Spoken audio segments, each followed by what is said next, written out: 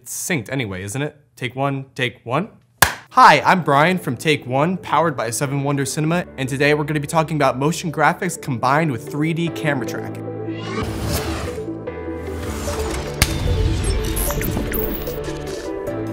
So motion graphics and 3D camera tracking are two very important post-production techniques that can bring your videos to the next level, especially in the corporate and commercial world, when you're working with brands and other companies, working with a lot of logos and a lot of graphics. But one way that you can make your motion graphics stand out is if you combine them with actual footage that you take by using 3D camera tracking. So 3D camera tracking is an effective way to incorporate titles into your work, but a lot of times where they're simply just dropped into your footage and just tracked in, it may look cool on the surface, but combining motion graphics and 3D camera tracking is a more immersive way that you can include these graphical elements into your shot. And it brings a lot more attention to your shot, into your graphics, and the message that you're trying to convey.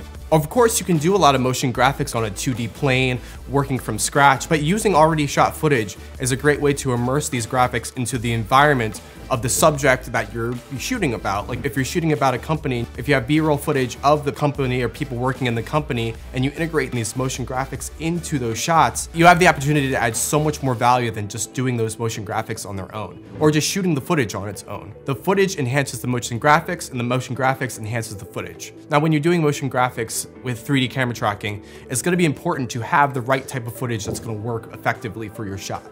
Those types of footage are going to be with a lot of consistent movement and elements within the shot that can kind of interact and kind of play with your motion graphics that you're working with. You want to look for different elements in the scene where maybe a title or graphic can appear from or go around or be eclipsed by. Typically, when you're working with motion graphics, you're really working with just the 2 dimensions, X and Y. So you're really kind of constricted to a flat plane.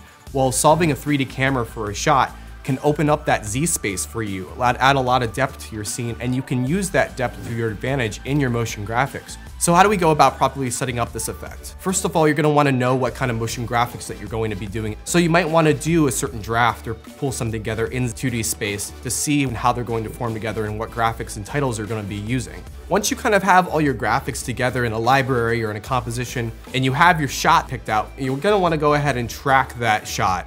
One of the most effective trackers that's really improved over the years is just the regular 3D camera tracker within After Effects. You want to use Mocha, there's a couple other programs out there that you can use, but for most instances with this kind of stuff, I like to keep myself within After Effects as much as I can. Once I have that tracked down, you're gonna want to pick tracking points that are about in the same area of which you envision that your motion graphics are going to appear within the shot. You're gonna want your data to be as accurate as it possibly can. Once you have all that data down, whether it's nulls or objects within your composition, you're gonna wanna look at your graphical assets and see how you're gonna wanna organize it within the screen. If certain animations are not moving in Z space, you're gonna wanna pre-comp that animation to its own composition. And what you can do, this is something I find really cool, you can go ahead and you can track that pre-comp into your camera track there. In doing so, you're gonna see your entire MoGraph animation there tracked into your scene without having to put any of those individual elements into the scene.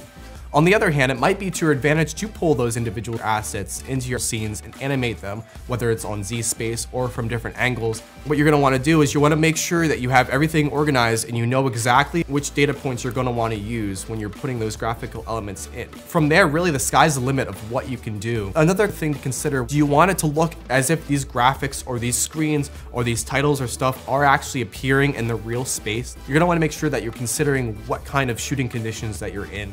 And you're gonna wanna try to replicate that with the graphics that you have, which can be a little challenging at times. There are simple adjustments that you can make within Lumetri Color and other color adjustment tools in After Effects that you can do to kind of match your graphics to the contrast, white balance, and overall kind of lighting conditions that you shot. The thing I like most about using motion graphics with a 3D camera tracked shot is that there's a lot of room for experimentation. I love tinkering around. I love experimenting with different graphics and different styles, unlocking what can be done. That's the importance of really digging in deep to the program, going online, finding those cool tutorials and really trying them out and doing your own spin with them. It all comes down to what message you're trying to convey and how you can use these graphics and these titles and the shots that you're getting to effectively tell that message in the end. So I hope you guys found this video helpful, and I hope you guys are inspired to go out there and find different shots that you can incorporate motion graphics into and find different ways to incorporate motion graphics into the shots that you're getting. If you like videos like this and you want to learn more about post-production, motion graphics, visual effects, learn more about camera reviews, and learning about the day in and day out of a production company like ours, consider subscribing, follow us on our socials, comment down below what kind of videos you want to see. And if you're interested in seeing more of our work, check out 7wonders.com. There's a lot of cool stuff that we have on there.